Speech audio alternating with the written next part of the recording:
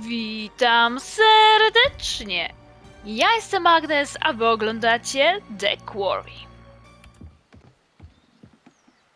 Ale ładne widoczki. Chociaż akurat wszystkie wyglądają tak samo, te domki.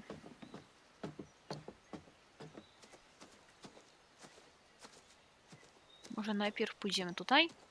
Taki jakby odosobniony. Ten domek.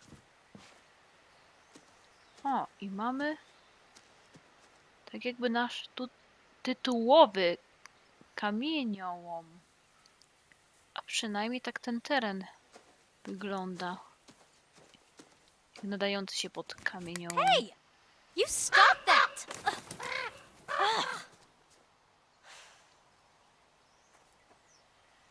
Co ty tutaj kombinujesz tak, ty kruczku? Albo wrono? W sumie się nie przyjrzałam. Ale chyba kruk.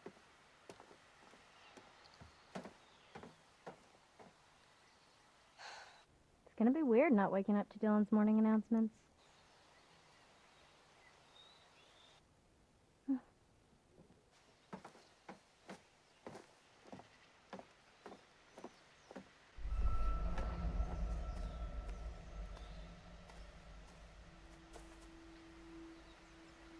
Ktoś się nam tam pokazał?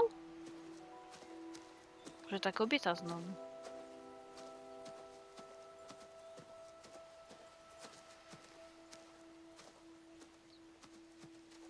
Nie no, tutaj to może nie będę nic szukać.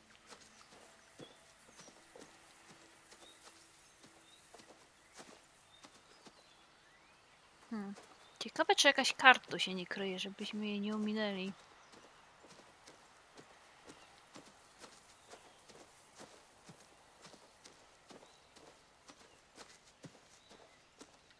Ale widoczki cały czas ciekawe, ładne.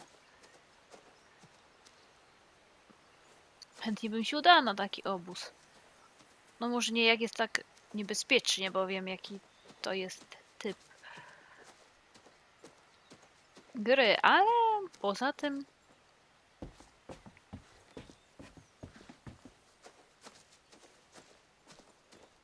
to jest naprawdę bardzo tutaj sympatycznie. O proszę, wielkie drzewo na środku. Będzie trzeba je zbadać. Do innych domków pewnie nie możemy zajrzeć, też są zamknięte. Jak był nasz, zanim się tam nie włamałyśmy, prawda? Abigail? Nawet się nie da sprawdzić, no dobra. Chyba nie ma po co sprawdzać każdego domku.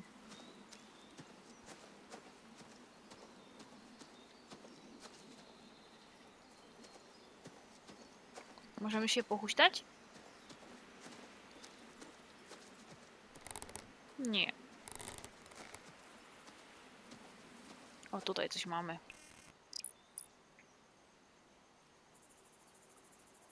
Ouch. Let's hope Jacob hasn't seen this.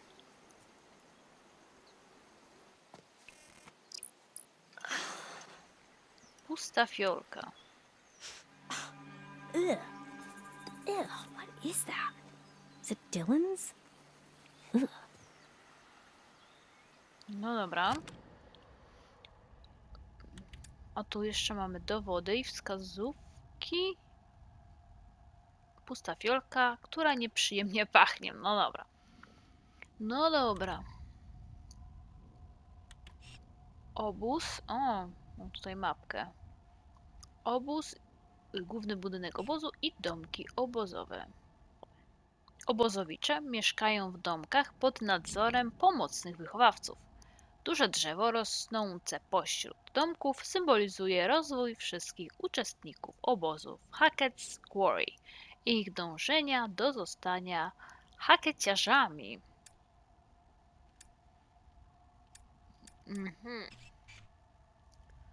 W głównym budynku obozu letniego Hackett's Quarry uczestnicy gromadzą się przy posiłkach, na lekcjach i innych zajęciach.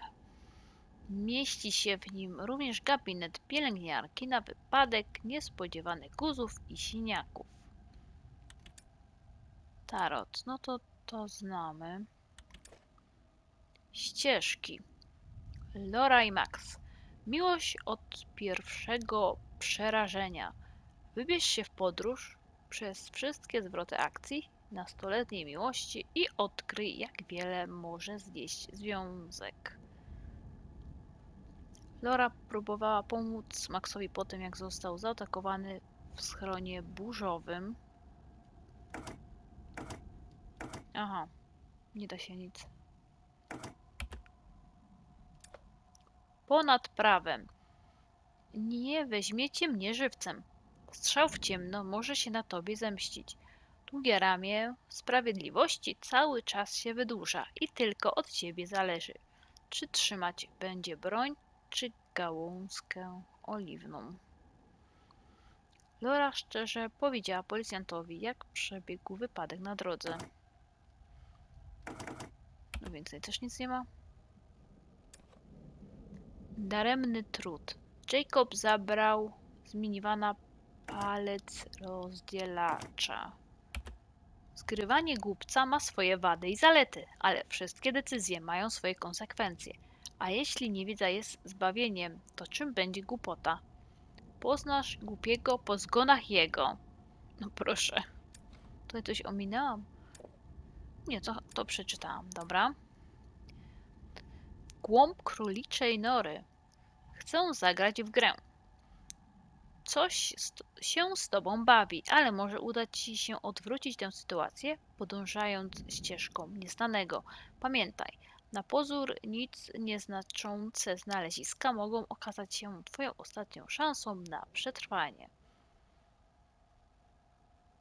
Abby postanowiła pomóc Emmie włamać się do domku. O, czyli wychodzi na to, że dobrze zrobiliśmy tutaj. Abby przeszukała wnętrze domku. Abby włożyła zapomnianą zabawkę do plecaka. I tu już... O, coś jest. Pamiątki. Miłuj lub giń. Cenna pamiątka, za którą warto zginąć. Doświadcz potęgi, nostalgii.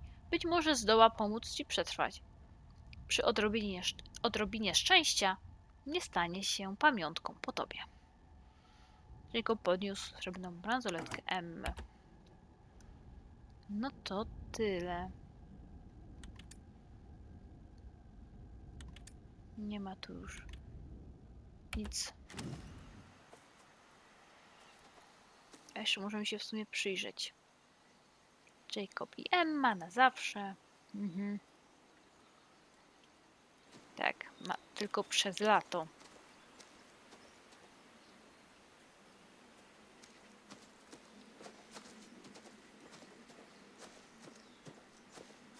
Tutaj jest jakiś teren ogrodzony. A, basen. Chodźmy na basen, co?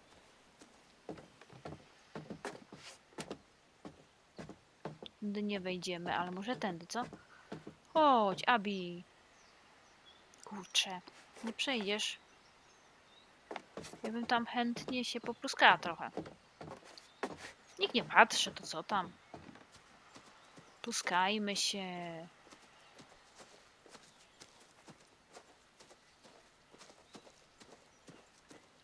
Nie wiem, zaglądać tutaj? Chyba nie.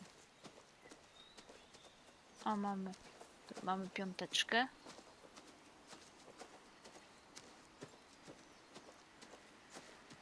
No i tu jest czwórka. Tu pewnie trójka, no. Dwójka i jedynka.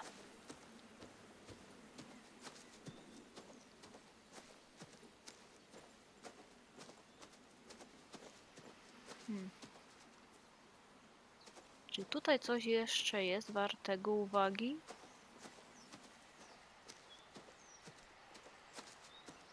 Może w tę stronę się udajmy.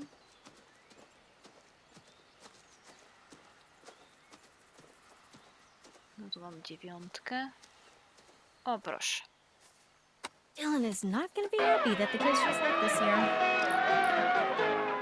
Nagranie piosenki I'll obozowej. tell Chris about it when we see him.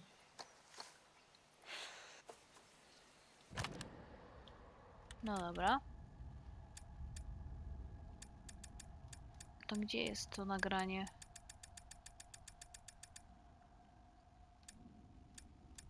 Nie widzę. A tutaj! Ojej. Wykonane lata temu nagranie piosenki obozowej z Hackett z Quarry. Technologia posunęła się do przodu, lecz piosenka pozostaje taka sama. Domki obozowe. Nagranie piosenki obozowej.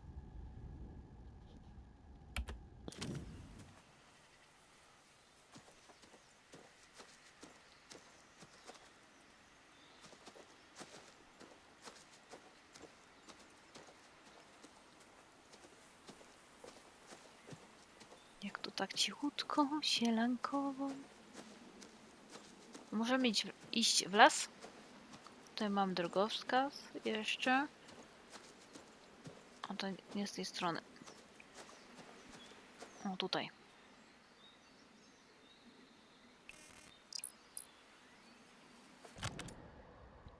Choć znak ten jest tylko ozdobą, stanowi też nieco przerażające przypomnienie, że z Hackett, z Quarry naprawdę jest wszędzie daleko.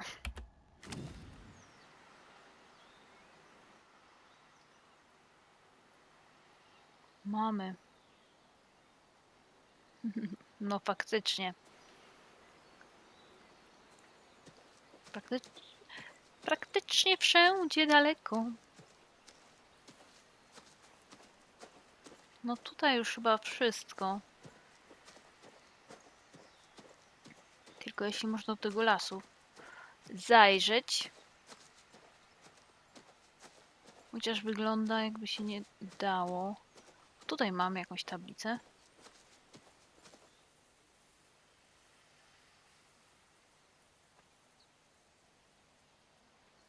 I don't think anyone knocked Caitlin out of first place all summer.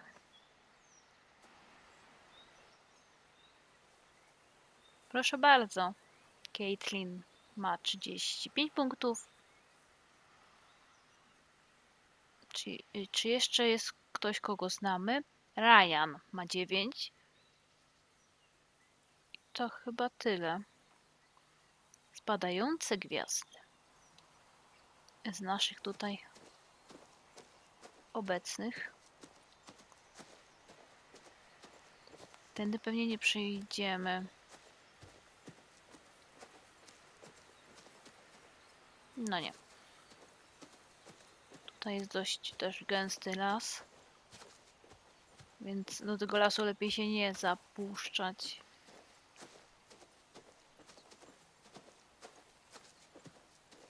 Mam tylko nadzieję, że nic nie ominęłam. Czekasz na mnie? Ready to roll? Niepewnie. Jeszcze nie. Entuzjastycznie. Ruszajmy. Myślę, że tak. Mam nadzieję, że się nie mylę. Let's do it. Finally.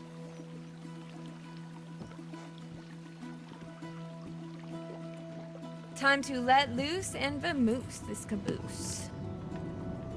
How are you so Dramatic? annoying? Confident. It's just acting. It's what the people want. So you're faking it? I mean, in a way, faking it is just being yourself, but louder. You should try it sometime. You never know who you might impress. No. It's too late now anyway. For what? You and Nick? You never know unless you put yourself out there.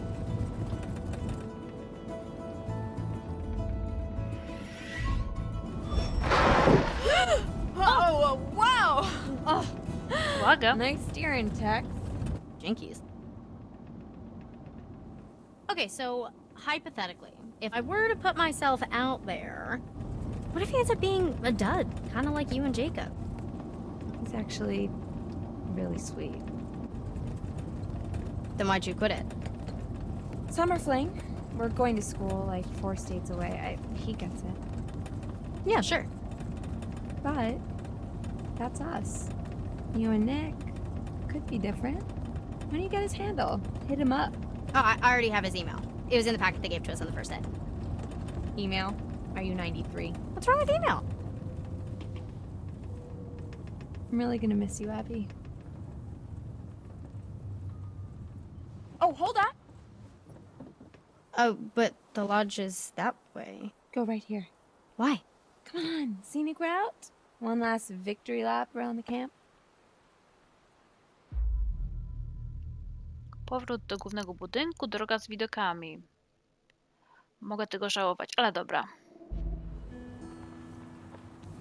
Sure. What's the victory? 2 months, no technology. I kind of thought it was nice to be offline. Ugh, I didn't. Plus, my subs need me.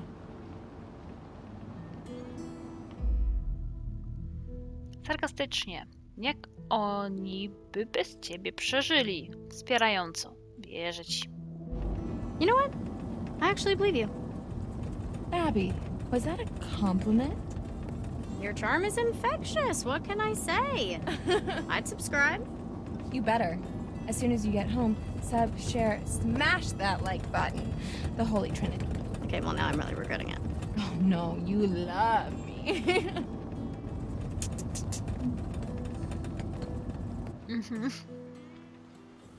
My favorite spot? The fire pit? The island. Mad secluded, right? Is that smoke? Should we tell someone?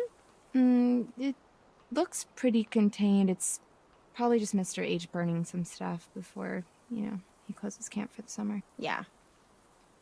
Speaking of which, we should probably, get back. Oh yeah, worried Nick's, gonna leave without you. Well, no, they're probably like all waiting for us. Mm-hmm. Everyone's waiting for us. Everyone, yeah.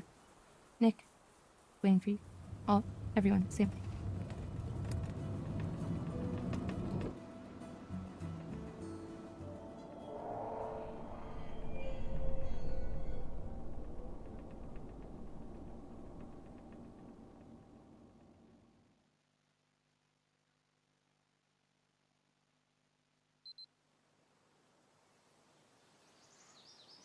Jesteśmy. Don't worry, Jacob. I got you. I got a full tank of gas, so... Oh, fuck me. Oh, idiot. Does nobody own phone chargers anymore? There's no signal out here anyways, dude, okay? This place is like patchy as balls. Your balls are patchy? What? No. It's okay. I'll just go get some juice from Mr. H before we go. And... Ew.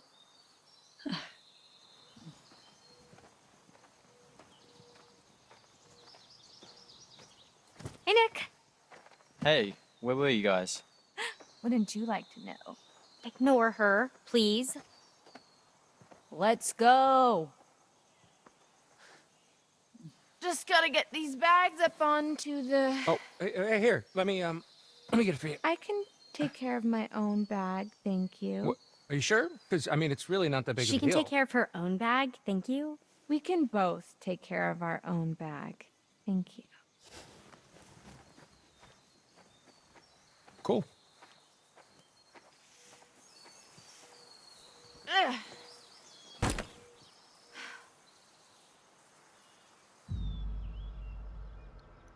Trącić?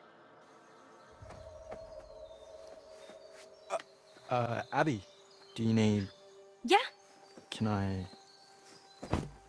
Thank you.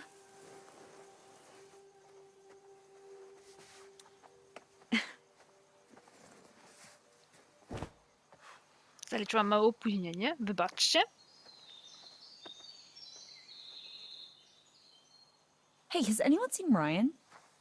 Oh, yeah, he's probably off being all brooding and mysterious and alluring somewhere. I'm here. What were you doing under there? Having a little me party? I was listening to a podcast, actually. Oh, podcast. Nice. That's cool. What's it about? Przyjaźnie. Jest o mnie. Opiekuńczo. Pilnuj swojego nosa. Przyjaźnie. Yeah, what's it about? Is it about me? You think I was listening to a podcast about you? Okay, if anyone here had a podcast about them, it'd be me. Yeah, if there was a podcast called How to Look and Smell Like a Butt. Oh my god, you are so childish. At least I don't look and smell like a butt. No, it's a paranormal podcast. This episode was actually about this place, weirdly enough.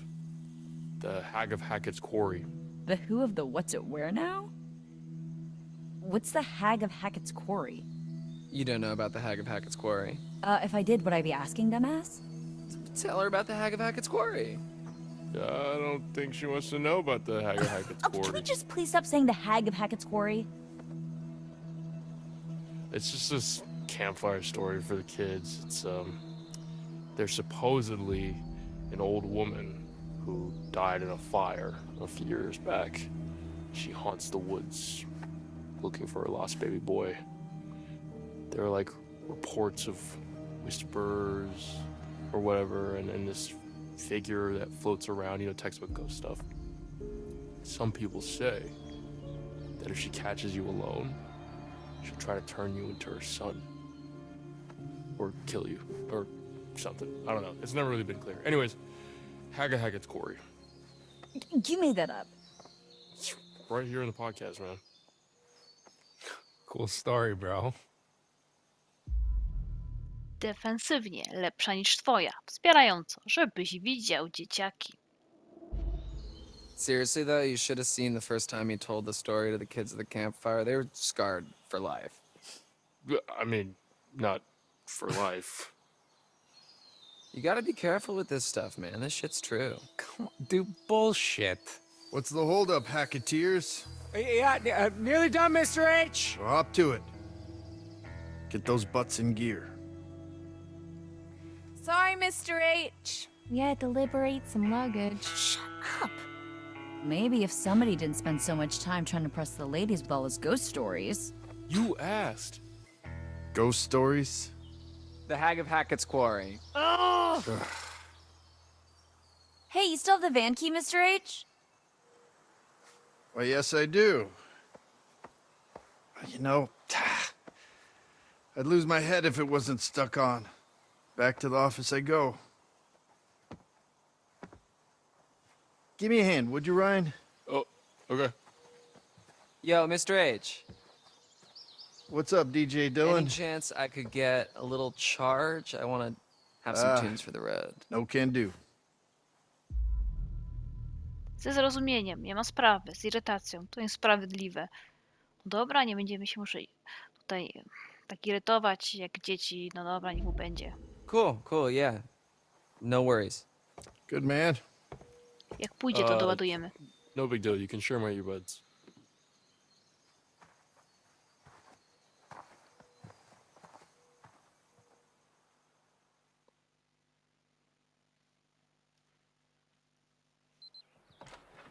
So, Chris, I'm actually glad we got a moment to talk. Uh-oh. I'm not fired, am I?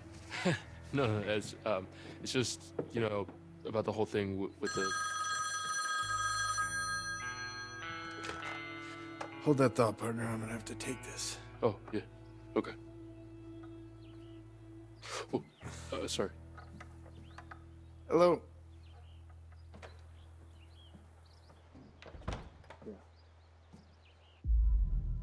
Słuchaj podcastu, podsłuchaj, no weź podsłuchaj, bo jestem ciekawa.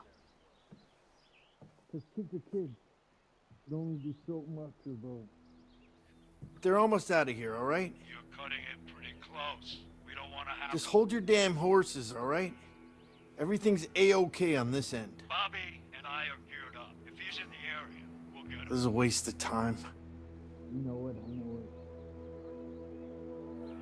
No, should I have? He's gone quiet. Probably staying out of the way. Speaking of which, the longer you keep me on this damn phone, the longer it's gonna take me to get rid of these damn kids. Of course. Adios. Uciekaj od tych drzwi, uciekaj od tych drzwi! No i wpadka. Sorry, I wasn't listening. I was just like waiting. Like, I mean, I heard I mean, I didn't hear what you were... We're cool, champ. Just, come on, it's sorry I pushed you out like that. No się rozczarował trochę. You need a hand looking for the keys? No, end of summer, busy, you know. Anyway, you were asking me? Oh, yeah, it was just the whole animation school thing, what you thought I should do. Right. You know, whether or not I should, like, leave my sister with my grandparents, since I'd have to live on campus, you know, and my mom's not exactly around, so I wouldn't want to leave Sarah on her own. You know, our family's small enough as it is. Well, family is important, Ryan. Dang it. Z frustracją, to dla mnie ważne, z zatroskaniem, wszystko w porządku. No trochę mu podpadliśmy na to. Załagodźmy. Is everything okay? You got a hot date tonight? Oh boy. If you only knew.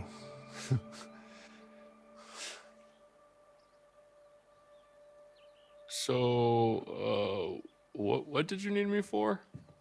You're one of my favorite counselors, Ryan. You know that. One of the good ones. But, do you know how many calls I get from parents, letter after letter, with these terrified kids that they send home? Huh.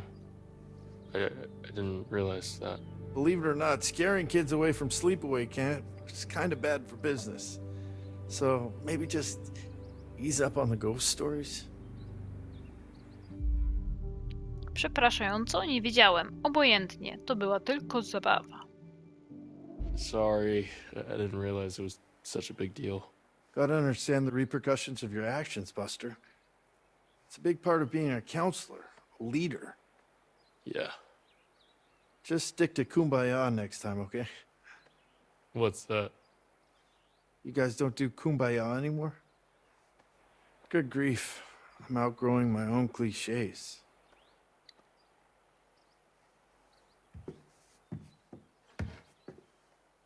Seriously, Chris, what's going on? I just want to get you guys safely out of Dodge before the sun goes down.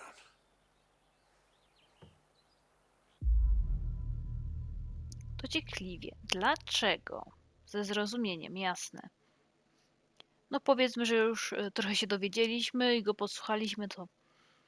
No, to tym razem będę odpuszczać. Totally, yeah. Best to get you all out of harm's way. Woods are chock full of live game and local hunters hop to it the second camp's over. It's not safe. Hmm. Where in the good goddamn are they?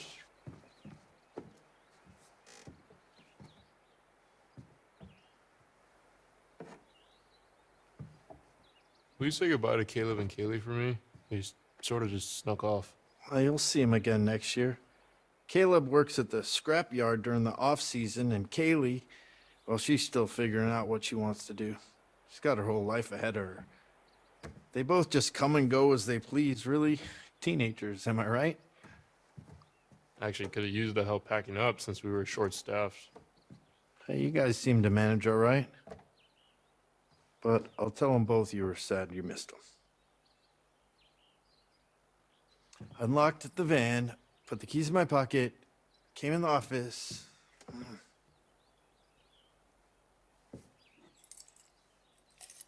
Right where I left them. Let's skedaddle.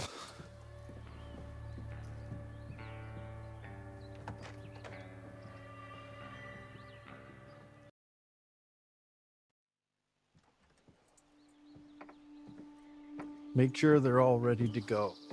For real this time.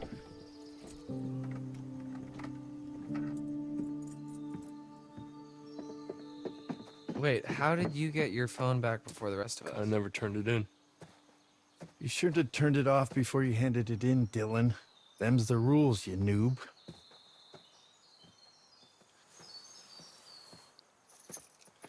I try not to dwell on the past, man. Good. Because it's time to dwell on the minivan. Get on with our respective lives. Move it, let's go.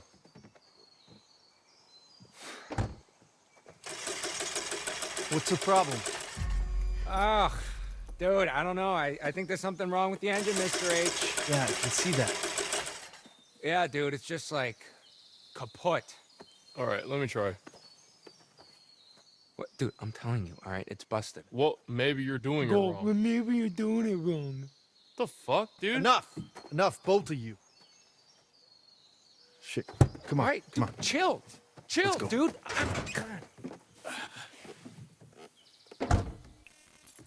Damn it! I thought I told you kids to check everything.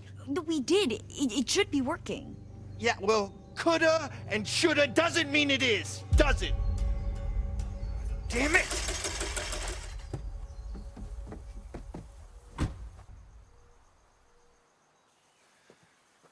Okay.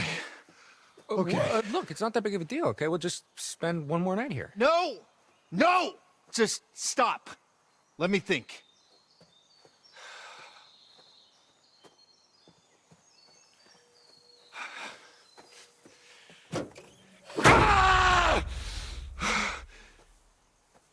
Okay. Damn it. You're right, yeah. What? Yeah, you're right.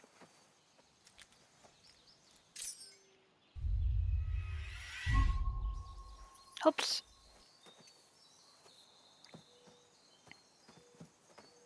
Hey, Ron. Come here for a sec.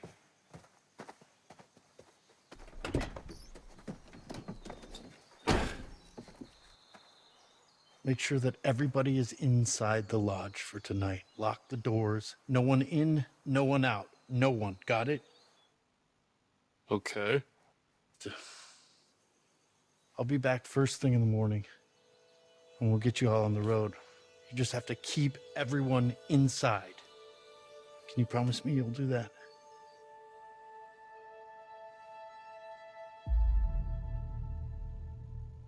Ulegle. Tak jasne, niepewnie. Poważnie? On jest chyba już wystarczająco zdenerwowany. To może... Okej. Yeah. Sure. We'll stay inside. Attaboy. Lock the doors. And for God's sake, keep the noise down!